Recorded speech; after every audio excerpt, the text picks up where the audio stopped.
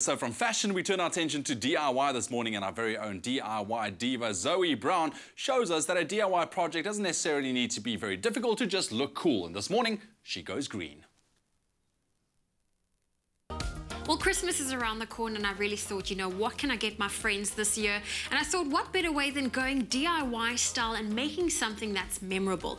Now, the fun thing about this DIY is you can really be creative and write down anything you want and do any pattern you want, because we're going to be experimenting with some canvas art using fast-setting wood glue and some spray paint to create something magical on our canvas and to use spray paint to create a 3D effect. For this project, all you need is a canvas, Elmer's glue, spray paint, a pencil and a ruler. You can use a drop sheet to protect your work surface when spray painting. I want to write a quote that I think will be meaningful for the new year ahead. So I decided I'm going to start off by writing, dream, believe, do, repeat. That's going to be the motto for next year.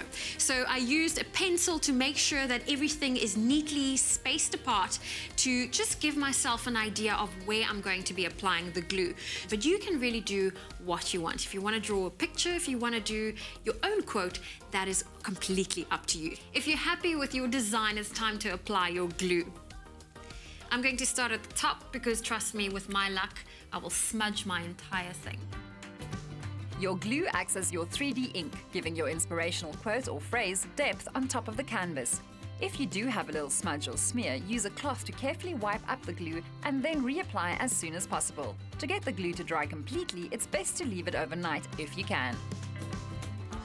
Now that we've added our glue to our canvas, now we need to just set it aside and let it dry properly before the real fun begins and we start spray painting. So welcome back. Now that our glue has dried on our canvas, as you can see, it's nice rock hard. Now the real fun can begin and we can start spray painting our canvas. Now I've put down a drop sheet already to make sure that we do protect any surface we will be working on, because spray paint can get really, really messy. Now to get started, we're going to be using, I can choose any color. In fact, you can choose any color as well. But my friend, she really loves green, this lime green, and I think that's the color we should go with. First off, give your spray can a really good shake to make sure that you get the colors you need.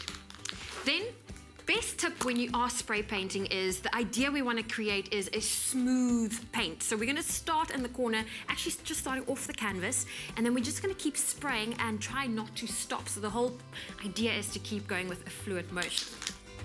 If you're feeling creative, you can create an ombre effect by layering 2 shades of the same color on the canvas, going from light to dark or inverse. Now, as you can see, my canvas is still looking a little bit streaky, so you'll repeat the process until your paint is nice and even. Don't forget to wait for your spray paint to dry between coats for a smooth, professional finish. So if you want to try this DIY, you can get all the things you need from your nearest builders, and all the steps will be found on our Espresso Facebook page, or you can get it on our website, espressoshow.com.